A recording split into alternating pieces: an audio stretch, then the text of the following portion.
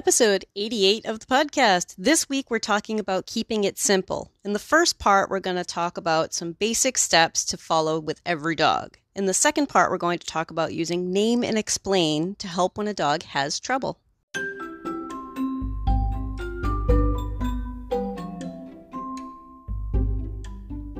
You're listening to the Creating Great Grooming Dogs podcast. I'm Chrissy Newmeyer-Smith. I'm a certified professional groomer, a certified behavior consultant for canines, a certified professional dog trainer, and the owner of Happy Critters in Nashua, New Hampshire. And this, my friends and colleagues, is the podcast where grooming and training meet. I remember someone saying, if you give them a scalpel, they'll dissect a kiss. And at first I really laughed, but then I started thinking about the ways that we do that. Sometimes we really overthink it. We make things far more complicated than they really need to be. The ways that we analyze and overplan. And so today I wanted to talk more about being simplistic. How can we be more simplistic? How can we make an easy peasy go-to formula for helping dogs with their health and grooming care? So here are some simple steps for us. 1. Assume that the dog will find something difficult. Until that dog has demonstrated for you that they're fine with everything, assume something's going to be difficult for them. Assume that they're going to find something a little bit hard. 2. Talk to owners before care of any sort is started, whether that be grooming or veterinary visits, right? That's the safety policy that I tell you guys about, and it's about setting realistic expectations. So that's the second one. And then the third one, try to keep the dog calm, comfortable, and cooperative. My 3 C's. Right? So that's number 3. Keep the dog calm, comfortable, and cooperative. Now, another way of thinking about that, like the fear-free programs, the fear-free vets, groomer, trainer stuff, they call it as watching signals of fear, anxiety, and stress, the FAS. So look for signs of fear, anxiety, and stress, which is just another way, sort of saying keeping the dog calm, comfortable, and cooperative. Just that I kind of like to look at the thing that we want to build. The thing that we want to build is a dog who is calm, comfortable, and cooperative. Fear, anxiety, and stress is stuff we want to avoid, right? So if we look at those 3 things, really, really simple steps, assume the dog is going to have trouble with something, talk to the owners before care is even started, and try to keep the dog calm, comfortable, and cooperative. Baseline, apply it everywhere. Okay. Now, what changes, what makes it less simplistic is, all right, what happens if we already know from these owners that this dog has specific difficulties? That's when we have to be thinking more about analyzing and making a plan. When we know ahead of time. Maybe it's before they even make the appointment that we're like, yeah, well, we know he has difficulties. Maybe it's when we start talking to them that they reveal he has difficulties. But once we know a dog has some difficulty, my goal is to keep the dog calm, comfortable, and cooperative. Those 3 C's. Again, we can talk about that as managing or watching for signs of fear, anxiety, and stress. But here's the thing. I want you to think about calm, comfortable, and cooperative as the thing we want to build. Because what gets rewarded, what is encouraged, what feels good, continues. Right? We want to build that. We want to build it. So if we're thinking very simplistic, right? If you have a dog on your table and they're being calm and they're relaxed, tell them they're good. Pat them, give them a break, right? Start interacting with the animal on your table, right? And don't overthink it. Don't overthink it. There's no need to pull out cookies or pull out clickers or make a big training plan about it. While this dog is calm, comfortable, and cooperating with you, just be a pal. Be friendly. It sounds so easy, doesn't it? But let's look back at what simplicity can do for us. While they're being good, let them know you like it. Let them know it's appropriate. Build on it. Because dogs do enjoy our approval. Maybe not as much from their groomer or their vet or a tech or a dog trainer as much as they do from their owner, but they like approval, right? If they're being good and we're telling them, oh, nice, and giving them a pet or backing off is a great way to reward, like, look at you being so good. You want a break, right? That's actually, if we talk about the 4 quadrants, that's negative reinforcement. Doing well, something is removed. Something that you thought was difficult is removed, right? So be thinking about calm, comfortable, and cooperative is the thing that we're building. And maybe it's not just one thing. Maybe all of those little building blocks to build this big wall of calm, comfortable, cooperative. Okay? So let's look at that like little Lego bricks. So we have our Lego blocks, and maybe we would just want to build a little Lego house. Okay, so if we see this dog is being calm, comfortable, and cooperative, walking through the door, and we reward it, we have one little block. If we tell them how good they are when they continue to follow us into the back room, we have a second little block.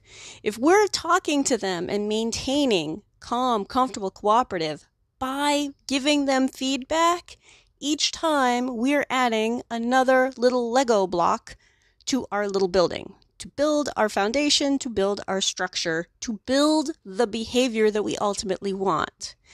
And I want you to remember that this is being very basic and this is being very simplistic, right? It's not even specifically about how we're rewarding that as much as it's about spending time bringing it to a dog's attention how well they're doing, right? Ideally, it's how we teach people. We like hearing somebody saying, yeah, nice job with that. Nope, you got it right. You're doing well. We like hearing it. You know, sometimes it's nice to just have someone telling you you're doing a good job, even though you know you are. So be thinking about ways to help a dog build calm, comfortable, and cooperative. Because most of them have something that they're already calm, comfortable, and cooperative about, right? Maybe it's they're on the table and they're being really good, and it's so common for us to just continue what we're doing until bad starts, until something we don't want starts, and then we react to it, right? Which is part of why I'm not focused as much on watching for signs of fear, anxiety, and stress as I am for building all of the parts of calm, comfortable, and cooperative. If you're waiting for signs of fear, anxiety, and stress, you're not as likely to be building on the stuff that the dog is already doing that's great. And if we're doing it right, it's about as interesting as watching paint dry. It shouldn't be big reaction, squash that reaction, big reaction, squash that reaction. It should be really smooth. It should be a dance. It should be light. It should be relaxed, right? We want to help the dog. We're their buddy. Be that dog's buddy. Be their friend. Set them up to get it right. And when we're talking to the dog, some dogs really respond well to that. Gauge the dog, right? Keep it simple. What does this dog like? Does this dog like it when you talk to them? It's not like we don't have to overanalyze everything. It's not that hard to tell, right? Some dogs are going to be much better with someone who's being really, really quiet and whispers or doesn't say anything. And some dogs really need somebody to baby talk them. We know which dogs are which. You get a feel for it over time. And that's something that's very individual. But if you are thinking about, I want this dog to be calm and I should build it. When I notice calm, I should be telling them that they're doing great, even if it ruins calm for that moment. If they're really comfortable and they act like they're being really comfortable with it, I shouldn't take it for granted that this dog is just comfortable with that and that's not our problem behavior, right? Bring it to their attention that they're doing great. If they are cooperating with me, it's not because they haven't thought about fighting back. They're just cooperating, and we should be bringing it to their attention that they're doing it well, right? It's okay to not overthink this.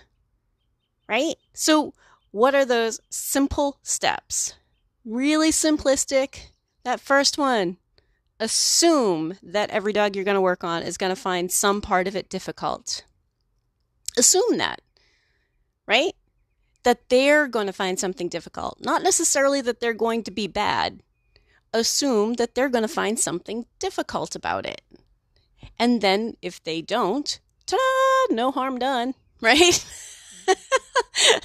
Who cares?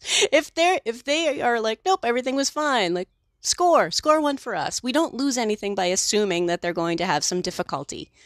But it's them having difficulty, not them being bad or, planning a whole vengeance program toward us.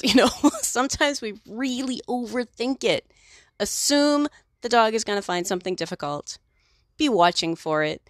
And because you're assuming they're going to find something difficult, spend all your time encouraging calm, comfortable, and cooperative.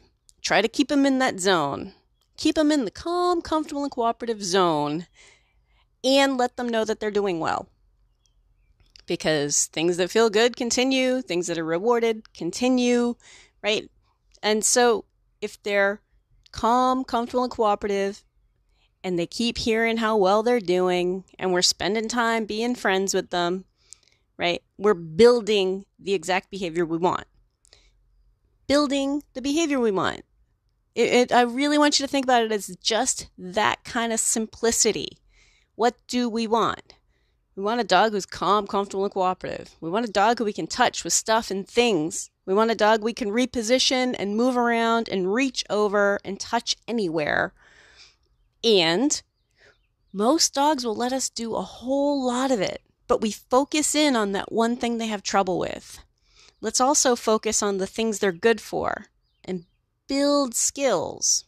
If you're enjoying this podcast, please remember to subscribe so that you don't miss any episodes, and tell all of your friends. This time I want to talk to you about name and explain when something goes wrong and preparing for when something goes wrong. Because again, this is the episode about keeping it simple, right? So when we assume that the dog will find some part of what we do to them, with them, above them, below them, around them, if we assume that they're going to find some part of that difficult, then we can simply talk them through the process. I know, right? Just let that sink in. Wait a minute. If I know that something is likely to be scary for this dog, or uncomfortable, or frustrating, if I assume that they're going to have some difficulty, I can just talk them through it. Ta-da! So, the average, hey there, buddy, you okay? Here comes a loud noise. And I turn things on behind me. If it's a clipper, like I turn it down, I put my hand down low, turn it on behind me, and then bring the noise closer to them. Harder to do with the dryer, but I'll often start it on low. But think about okay, here comes a loud noise.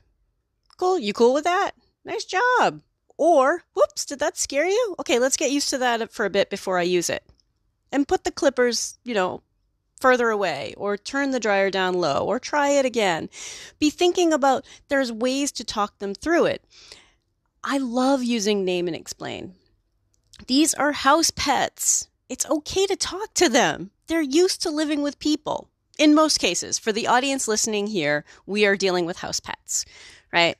The dogs that live outside and never ever come indoors and are half feral aren't usually the ones that we're talking about right now.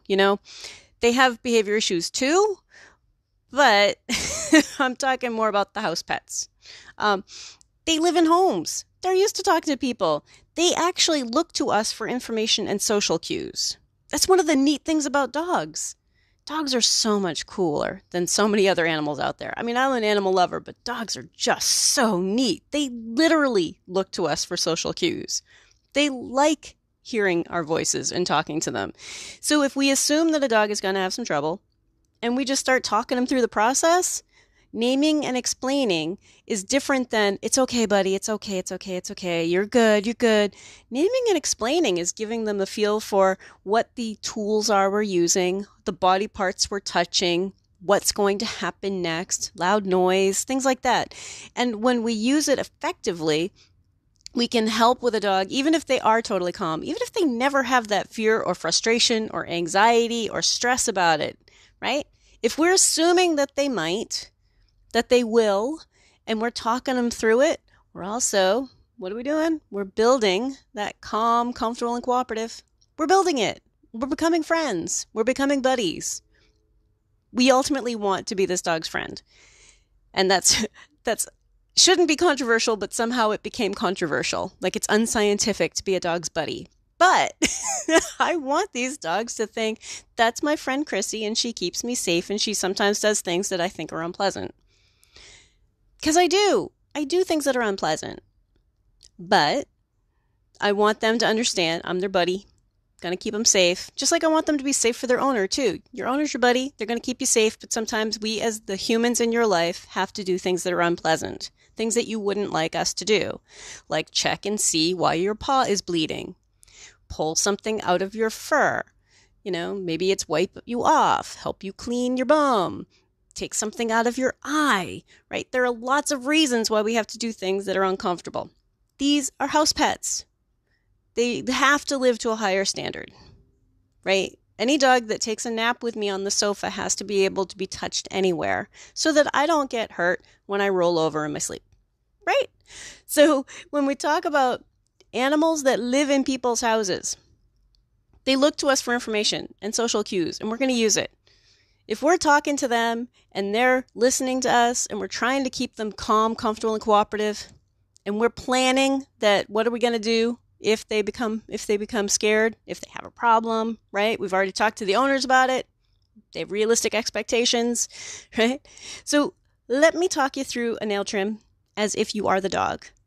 As if you are the dog, right? Okay, so whatever you're doing right now, I want you to think, all right, I am the dog right now. Put yourself in that dog's body. Put yourself on a grooming table.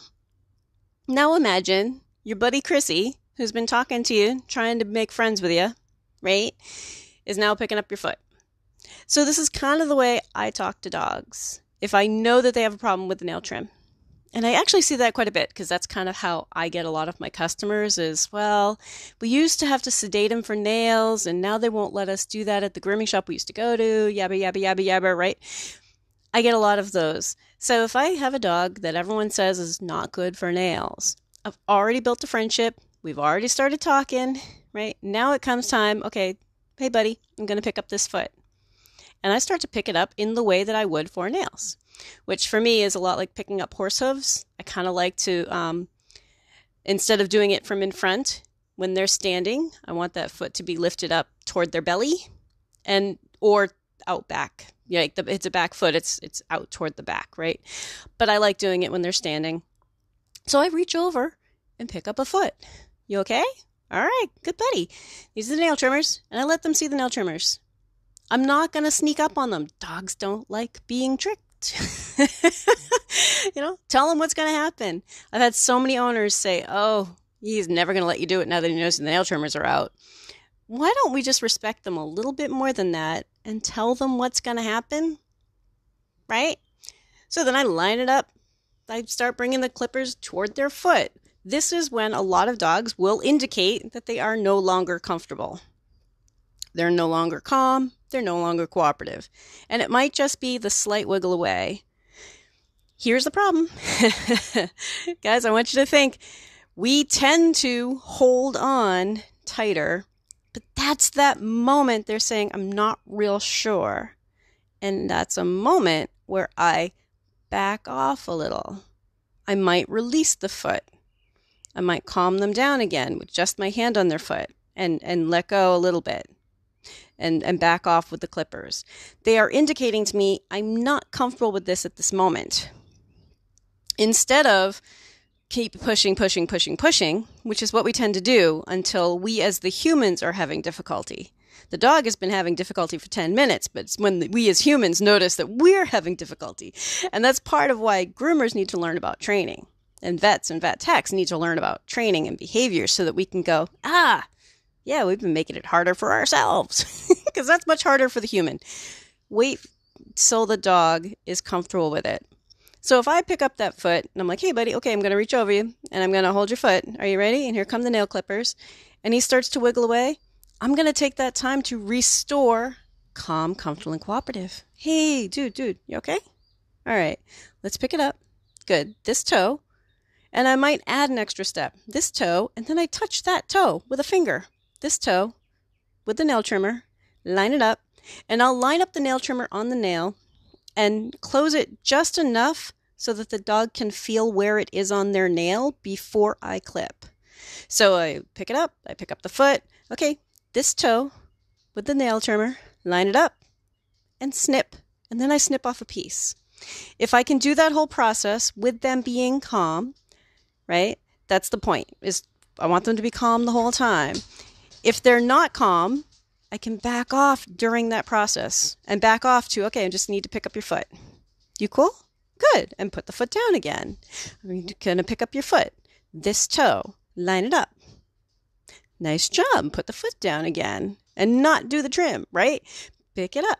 Okay, we're going to touch this toe. We're going to line it up with the clipper, line it up, and snip, snip, and put the foot down. For a lot of dogs, they're expecting trauma, right? You wouldn't believe how many dogs relax once they have one toe that's calm during a snip. During that snip part, when they're calm, they very rarely react to the snipping. Weird, huh? You know why? Because it's not the nail trim that's been the problem. It's the being wrestled into this weird configuration and having somebody do something to you while you struggle. Just calm them down. Talk them through it, right? And letting go after that first toe and go back to brush and tail or something leaves them a chance to think about what just happened. Right? Because I find a lot of the dogs are like, I need a minute to mull that over. And I know that's anthropomorphizing. We can't really tell what they're thinking. But I give them a break. And then I go back. Okay, I need to pick up this foot. All right, this toe. Because we got more toes on this foot. Right? 3 toes, maybe a dew claw. Right? Pick up this foot. Okay, next toe. Line it up and snip. Next toe. You still good? Okay, we're going to line it up. You good? And snip. Right? If at any point the dog starts to wiggle a little, right? Think about that little bit of wiggling isn't an opportunity to crank down and do more. That little bit of wiggling is a super polite way of saying, I'm not ready yet. Not, I'm not going to let you do it. It's not a refusal. Sometimes it's just an, I'm not ready yet. So we gotta relax. We want calm. We have to be calm too. Right? But a lot of dogs, when you just take the time, like, hey, let's take a look. All right, you gonna let me touch that? Good. How about with a clipper? Good. You line it up and snip. Nice. Good job. And not go crazy with making the nails perfect if they're having trouble, right? If that's a big, big win for them, that you even got the nail trimmers on there and took a little piece off, give them a break. Maybe circle back. Maybe just accept that win, right? But keep in mind, I'm saying a win as a collective win, a win for the dog and a win for you. Not that we're winning over the dog. Because I hear that a lot. Like, oh, well, if we stop, he's won. Okay, I'm talking about a win for all of us. That the dog and us, we all win together when we get it done, right? But that's one of the ways that we can talk them through it. Talk them through it. They're used to being talked to. They can follow social cues.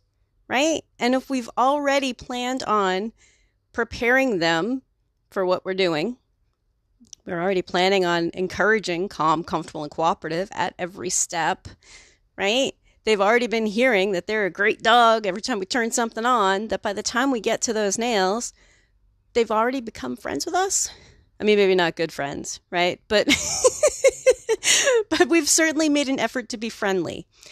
Even dogs who are not going to be your friend will notice an effort to be friendly. Okay? And of course, we're talking about the normal average dog. Right? But that's most of what we're seeing are normal average dogs. And trainers, I think sometimes you guys are only used to seeing the behavior problems that a human understands is a problem and is ready to fix. Right? You don't see the average Joe population where a lot of these dogs have problems that the owners are like, whatever, we'll just get them done every 6 months instead. We'll just do his nails every 6 months because he hates it so much, and we'll wait till they're really, really long because we don't want to traumatize him. Like, there's a lot of bad information out there. So if we just get people used to the idea that, like, hey, we're going to be his buddy, we need to help him be successful at this. When he wins, we all win. What? I know, that sounds crazy, doesn't it? When he wins, we all win, right? So when something goes wrong, if we backtrack to just talking him through it, talk them through the steps. Dogs understand a lot more than we think they do. All right? And if we're talking to them and helping them be reassured, gentle, patient, kind handling, some reassurance, right? And keeping them calm, comfortable, and cooperative, and consistently building on that is really going to be the key to teaching dogs to be comfortable with it for a lifetime and to manage themselves a little bit better and to put up with more human crazy stuff. Dogs put up with so much from us, right? This is more human crazy stuff for them to put up with.